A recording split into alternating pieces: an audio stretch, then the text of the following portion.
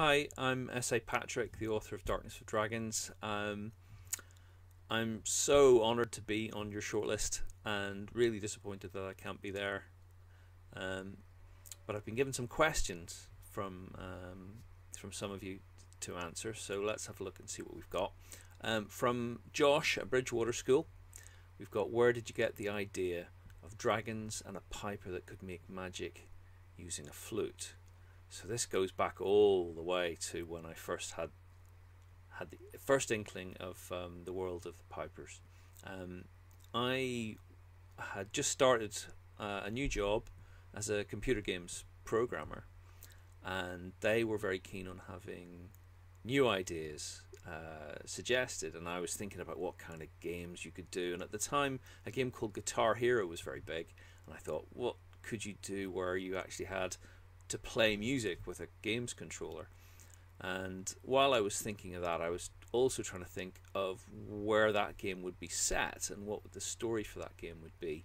And it seemed pretty clear that it would have to be that Piper of Hamelin story, which is something that's always fascinated me.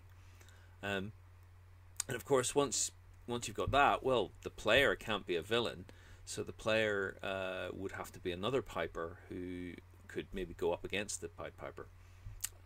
That led to a world with lots of different Pipers, lots of different skills, and very soon I lost interest in writing the game and focused on writing stories.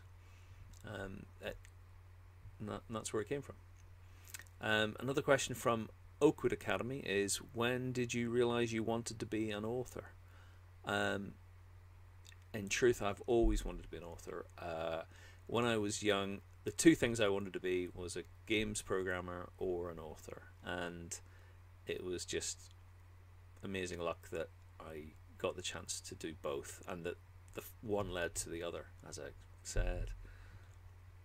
Another question from Oakwood Academy actually is how long did it take you to write your book? Now, that I got my job in computer games in the year 2000, which was 18 years before the book was published. So it took 18 years between thinking the idea and getting the book published. Although in the meantime, I mean, I spent 4 years writing the book to begin with, and then found I was struggling really badly with it, and went to a course on writing. And it was at that course that I started writing on a completely different book, which turned out to be a horror book for adults. So that was my first published novel, and 3 more horror books followed, and then finally I got back to writing A Darkness of Dragons and finishing it. But yes, 18 years it took. 18 years. And one last question from Samantha at Bridgewater School. Do you ever base your books on real life experiences? That's a strange question in some ways, because I've never met a dragon, but I do actually base incidents on incidents, and certainly I lift jokes that I've made up. If I ever make a really bad pun in one of my books, you can tell that I tried that out on my kids, and they kind of dared me to put it in the book.